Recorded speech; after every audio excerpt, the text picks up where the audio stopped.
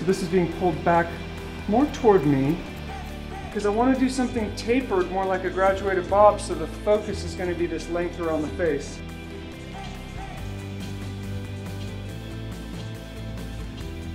That will be appropriate at the crown, and then finding the appropriate shape to work out from, create some variance of lengths.